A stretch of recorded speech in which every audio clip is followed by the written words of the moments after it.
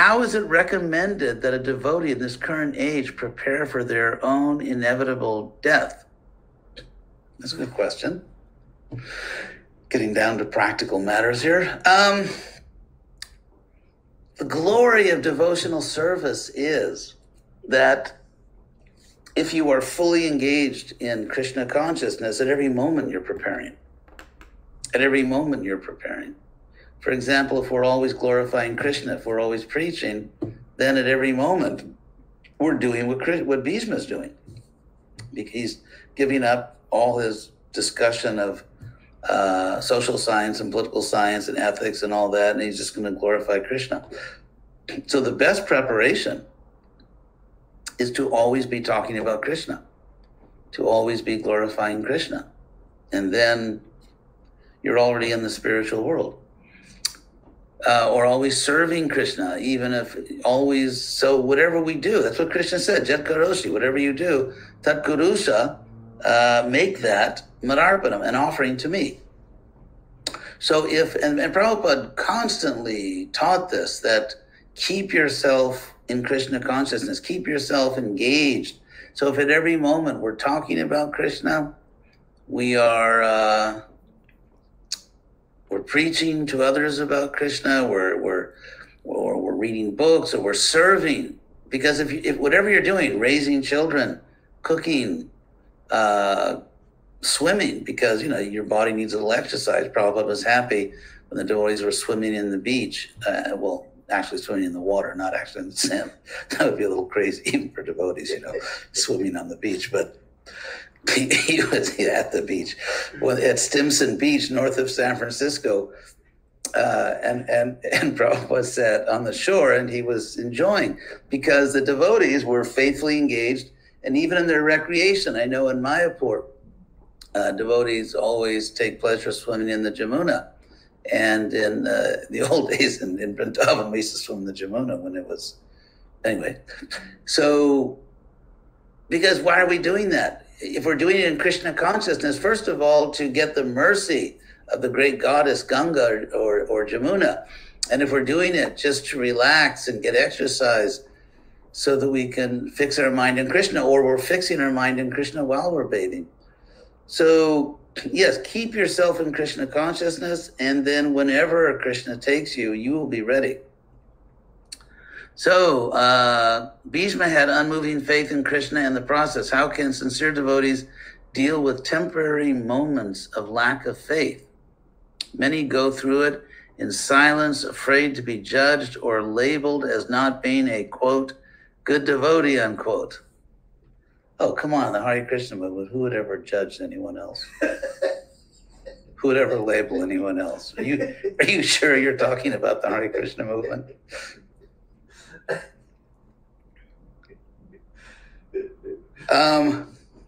It's a good question.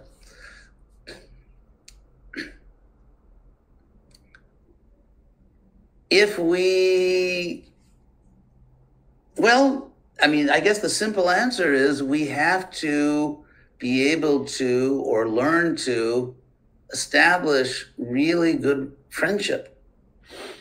And you may not want to tell others, every little horrible detail of your life, but there are ways to talk about your problems in a way that does not expose you to unwanted consequences, undesired consequences. So the ability to form good friendship, first of all, it requires that you have some judgment, because some people, to be honest, are not the right people to make your intimate friends, because they may not keep your confidence, or they may not reciprocate. They may not be good friends to you. So if we are too needy, that's the problem of being too needy, that we may get into intimate relationships, either of the, sexual kind, or even romantic kind, or even just friendship, even just intimate friendship. If we are too needy, there's the danger of forming inappropriate, intimate connections with other people of whatever kind.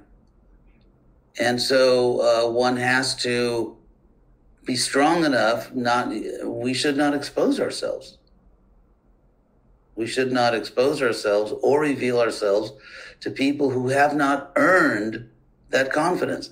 It's just one of the things about the modern insane world that most just leaves me incredulous, like I can't believe it, is that people, let's say, go on television and they just tell all the problems of their life, or on social media like Facebook. I mean, when I heard that people just post their problems on Facebook or other media, I was like, the sound you would have heard if you were near me would be my jaw hitting the ground. I still find it kind of unbelievable. I grew up in a very different culture. People had some dignity.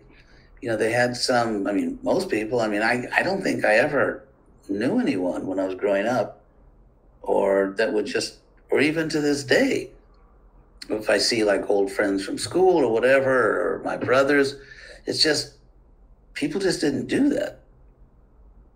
So one thing is being intelligent enough and self-controlled enough not to expose yourself, not to speak about very intimate things to people who have not earned your trust.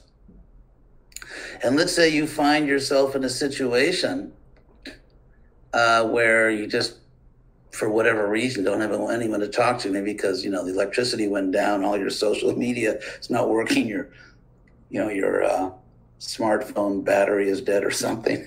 And so you actually can't communicate with anyone. The best way to reveal your mind, which actually does not depend on any type of material technology, is called japa. Because Krishna is present in his name. Krishna is there in his name. And it's funny because, one of the first spiritual practices that some people give up or fail at, japa, it's like, many devotees, well, I'm not chanting 16 rounds, but I am eating prasadam. Somehow or other, I'm very faithful, and so I still go to feasts. So people continue to eat prasadam. They may like kirtan, or they like a good kirtan, but japa is one of the first things that some devotees sort of stop doing, or they reduce.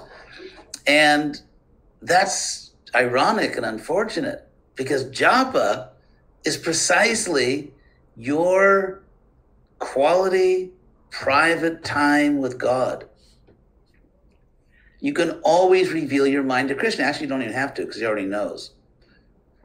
So it's like Santa Claus. He knows when you've been naughty. He knows when you've been nice. So there is someone who actually already knows, like whatever you want to reveal, somebody already knows it. And that's Krishna. And that one person that already knows it is the only person in the universe that actually understands you perfectly, that has the power to change your life. We can always help each other, but in terms of someone really having the power to change your life, that's Krishna. Someone has the power to bring you any kind of support or help you need, any resources you need. That's Krishna. And so to either not chant japa or to chant it inattentively is a disaster, because Krishna is in charge of everything. He's the one person who understands you perfectly. He's the one person who has the power to fix anything in your life immediately. And he's always there. And he actually likes you. That's amazing. Despite everything, Krishna actually likes us.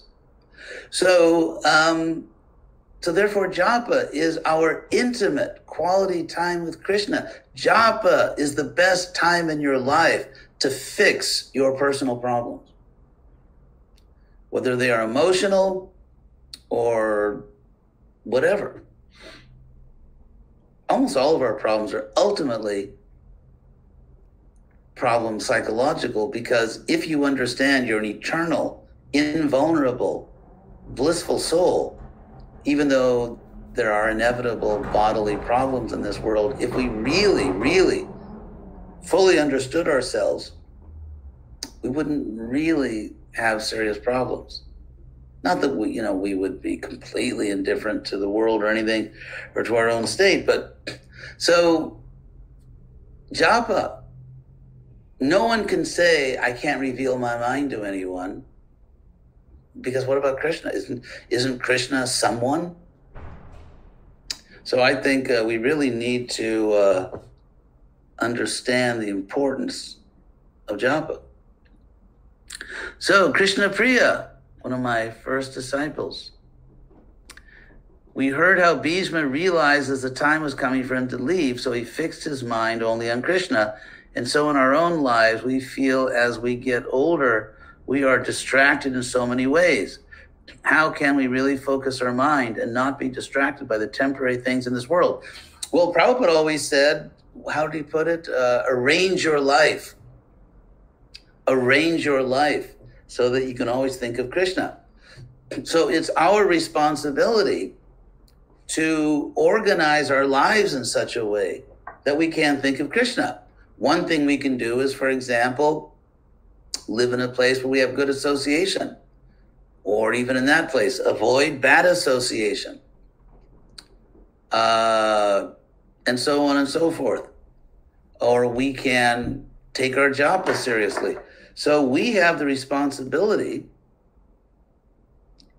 to arrange our life, organize our life in such a way that we can always think of Krishna. Prabhupada has given us all the tools we need, all the resources we need, Prabhupada has given us. Now it's just a question of, it's just like I remember there's this mouthwash called Listerine in America. I don't know if they sell it in other places, Listerine. And so they did a marketing study, and what they found was, because their sales were going down, they found that everyone bought Listerine because it was like one of those old products, like everyone, but they'd put it in what they call the medicine cabinet. They'd put it in their bed, and they'd never use it, but everyone had it, but no one used it. So I remember they had this huge ad campaign on primetime television where the conclusion of all the ads was, it's in your medicine cabinet, use it. And so I'm thinking, japa is like that, it's in your closet, use it. Take your japa out of the closet. And not only chant japa, but chant good japa. When you chant japa, you should be thinking, because it's true, that your life depends on it. Your life depends on the quality of your japa. It's just like, what if, for example, let's say, God forbid, someone was being held captive by these violent terrorists, and they said, well, we will let you go only if you, for 10 minutes, you chant good japa. I mean, that's very unlikely, since I can't imagine terrorists doing it. Maybe they would say, chant Allah or something, Allah Akbar. But the point is, our life depends on our japa. Our life depends on the quality of our japa. Are we going to leave this world in panic, in absolute terror, in traumatic fear or confusion? Or are we going to leave this world like ladies and gentlemen? Like, bye-bye, material world. It was, we had our moments. And then you very happily leave. It's described, this very inspiring story of, oh my God, what's the name of that sage who gave up his body to Indra? Dadichi Muni. I mean, talk about being a generous donor. Like, they have all these Sankirtan stories. Yeah, I met this guy, or I met this lady, and then she just gave me, $200, and so I gave her a set of books. The demigod, the devas, went to Dadichi, and they asked him, could you donate your body? Sankirtan devotees say, could you give a little more? Could you give $10? Could you give 20? So the devas said to Dadichi, hi, could you donate your body? because they needed Adichie Muni's body. Indra needed it to make a thunderbolt to kill Vritra. And so Dadichi said, sure, I'll donate that. But what's interesting is, if you read that section of the Bhagavatam, Dadichi, because he was a great yogi, he gave up his body, but he actually didn't lose consciousness. He hardly even noticed it. He hardly even noticed it. It's like, let's say there's a friend of yours in your house, and they ask you, do you mind if I take an apple? I'm a little hungry. And you say, sure, you can take an apple. And so you don't even pay attention. I mean, the friend takes it, leaves, and then you notice, oh yeah, I have one less apple in the kitchen. So Dadichi Muni, he just gave up his body. He did not lose consciousness. So if you want to leave this world with your eyes open, your spiritual eyes, and fully conscious, if you want to not have a death experience, if you want to not die, you don't die. You just take off some clothes, but you actually do not experience death, then you need to be very, very serious about chanting Krishna's names. Because in this age, there is no other way. Kalo nastyeva, nastyeva, nastyeva gatiranyata. So we have the option.